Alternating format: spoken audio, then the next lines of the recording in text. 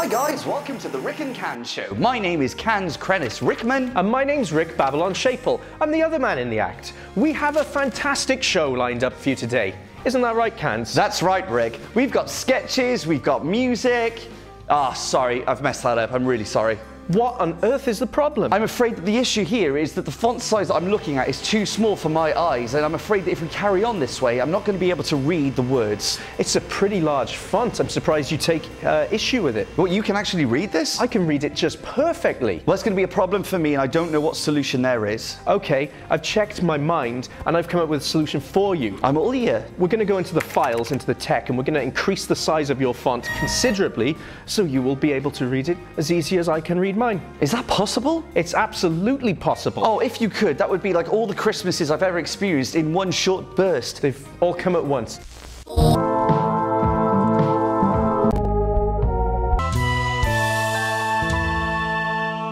Oh, welcome back to the Witching Hour. Now, let's go on to the next part of the show where we ask you to tell us your problems. You can get in touch with us using our digital Ouija board, which you should be able to see on your screen now.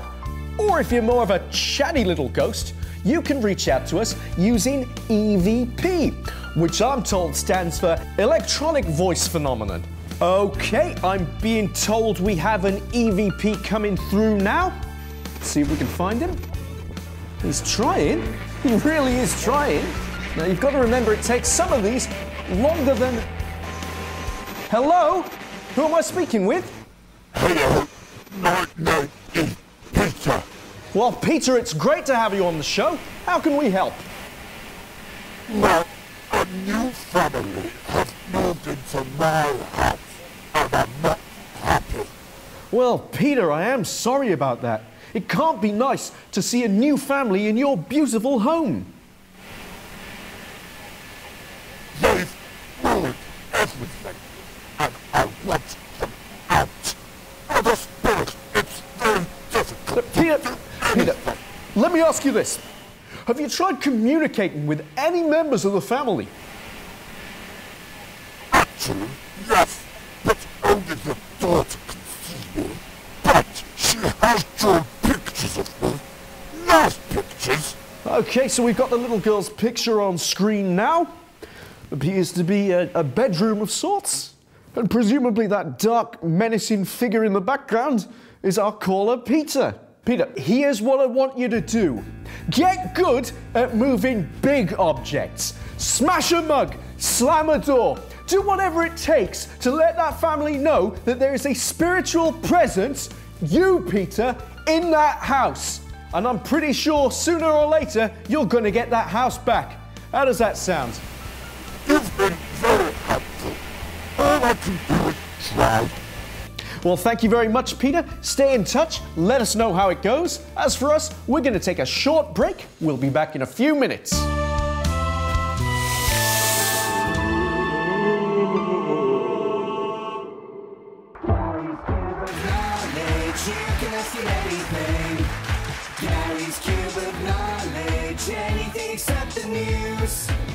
Is it supposed to be this hot?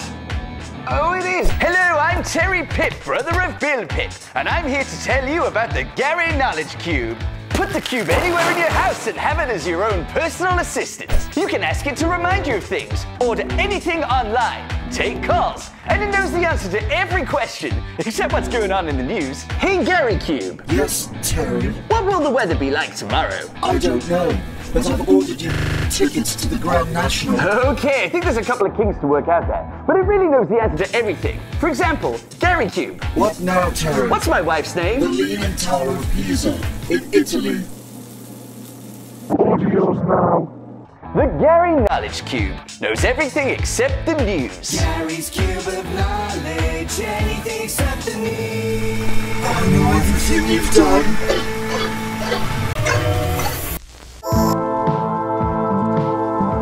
Welcome back, everybody. Welcome back, everybody. Now, Canz, I've got good news for you. Oh, what is it? We've increased the font size on the teleprompter, so now you should be able to read it with no issues. Oh my God, you are a man that is true to his word. That is really good news, Rick. Wow. I'm an honest man who's truthful. Oh, wow. Now let's put you to the test. What? Introduce the next section. You can't do that. Go on, you can. It's right there. Talk about putting me on the spot. I'm like a rabbit in the headlights of a mad truck. You can do it. All right, here we go then. The next section. All right. Rick, I'm sorry. I still can't read that. Is there any way of making the font a little bit bigger? Well, not really, Canz. The computer's overheating as it is. If we wanted a larger font size than that, we'd have to get a license. Well, I'm sorry, Rick, but under these circumstances and the conditions provided by you, I'm still going to struggle to read that. No. Hogwash. I don't think the issue is the font at all. I think the issue is you. You struggle with words. And I think you'd know the reason for that if you'd read my biography. I'm not reading a page of that crap. Now tell me the real reason. Spill the beans. All right, get your pencil and pad ready for the big scoop, because here it comes. When I was younger, my father used to drink a lot. He was concerned that my literacy skills were lacking, so he hired me a tutor. But the tutor had his own standards of literacy. His alphabet only had 23 letters. Why only 23, my father would ask. What's wrong with F? And the twins? Q and O? My father saw to it that he would never teach me again. And come to think of it, I don't think he ever really was my tutor. Get out of here, kid!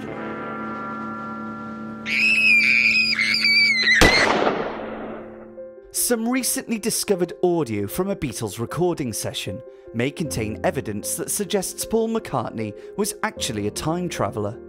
Well, I've been an audio engineer for 10 years now, and in my opinion, these tapes are 100% authentic. It's evident that the stress of the recording studio affected McCartney, as he is heard frequently lashing out at the other members of the band, using snide comments and insults that predicted their futures. All right, Ringo, come back into the control room. Oh, I recognise that McCartney tone of voice. Was everything all right with that tape, Paul? No, Ringo, it wasn't very good at all. It could be that your bass playing on Ringo, it is ruining the song. Ringo, stop. You sound like a train. What do you mean by that, Paul? Oh, what do you mean by that, said Thomas? What are you talking about, Paul? You'll see. One day you'll see. When we return, we'll hear more evidence of Paul McCartney's apparent time travelling, with a recorded conversation between himself and John Lennon. He could have stopped it. He should have stopped it.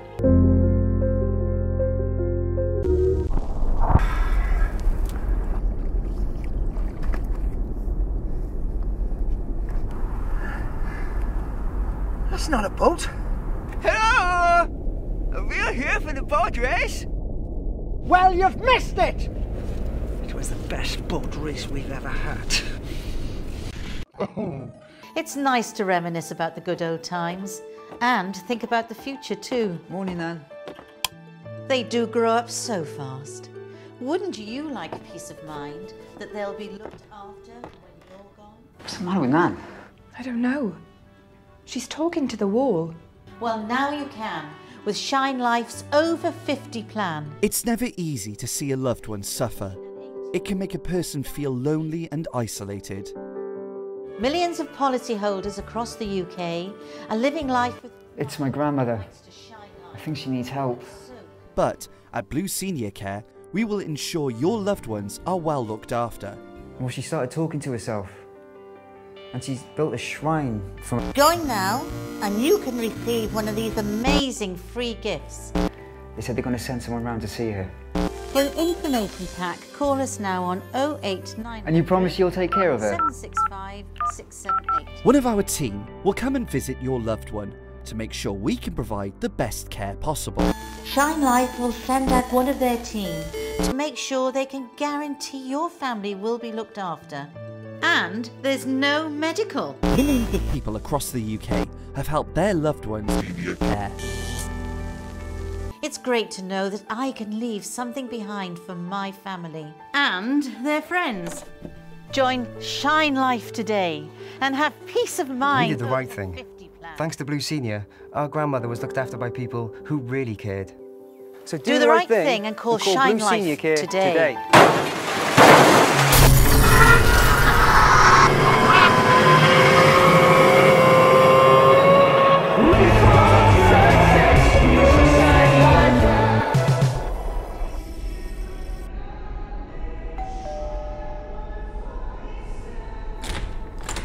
Hi, mate, package delivery for you.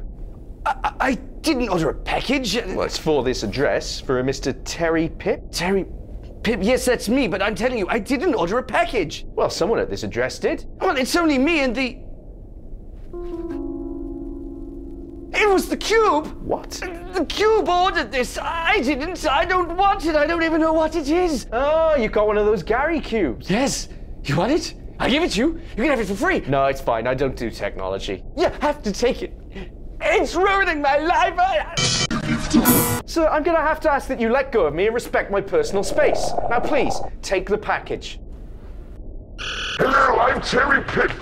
I'm awfully sorry, young man, and you know what? I do remember ordering this package, and yes, this is definitely for me, Terry Pip. Are you okay, sir? Yes, he's fine. I'll be fine. You have a nice day. Don't worry about me. I'll be fine. We both will.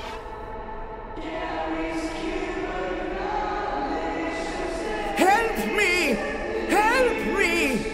I'm Terry Pip, and I'm in the cube! That's about all the time we have this week. But before we go, we found a solution to Canz's reading problem.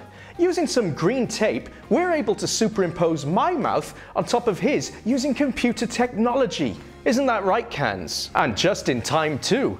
If I'd have carried on, I would have completely ruined the whole show.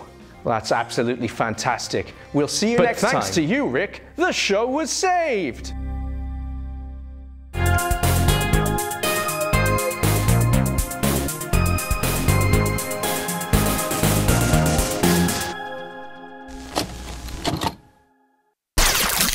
We did ourselves.